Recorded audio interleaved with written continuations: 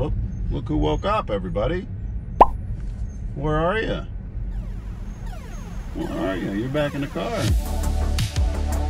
Let's take a look at the good, the bad, and the beautiful of driving Model 3 around the entire country. The first good thing I can say about this car on this trip is the overall performance of the car is absolutely amazing. It's super comfortable.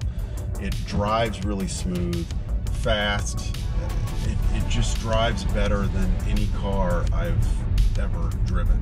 It was really easy to charge and plug in and keep the car going. There were a couple of moments where it was really touch and go, and we got down literally as low as 8 miles left on the battery to a destination. All right, here we are. We got 63 miles on the battery. We still have 50 miles to go. We are 2 miles away. We have 12 miles on the battery. There it is.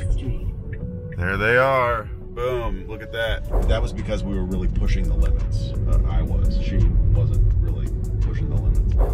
Another positive with this road trip, the range of the battery. Having over 300 miles of range made this trip a breeze. I'd say the other really big plus with this car that might surprise people, it certainly surprised me, was the amount of storage in this car. There isn't a ton under the hood, but there's enough. And then the trunk, it's tons of room in the trunk. And then there's like a little smuggler's level in there where you lift this lid and there's just a ton of space. The number one feature I'd have to boast about with this car for a massive road trip is the self-driving. Being able to get on the freeway and engage autopilot, set a destination, having the car automatically changing lanes, it just took a lot of the stress and pressure off of the day-to-day driving. There's no way we could have driven 20,000 miles in 100 days without the autopilot. Another huge plus for the Model 3 on this road trip. Okay, we just hit 300 miles. That cost us 91 cents. The savings. We spent $174.50 to go 20,000 miles around the United States. So we got 22 cents. We just hit a minute. And in 1 minute, we got 14 miles. 15 miles. A gas-operated car would have easily been over $1,500. And on top of that, you would have had at least 6 oil changes in 20,000 miles.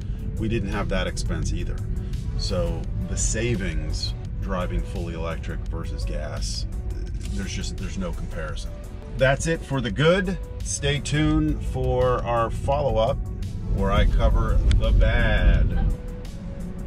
I can't imagine what goes on in her head, because some days we'd be in the car for 13 hours, other days, you know, a couple hours. And right now, I don't know if she thinks that we're going to be in here all day or if we're just going on a little side trip.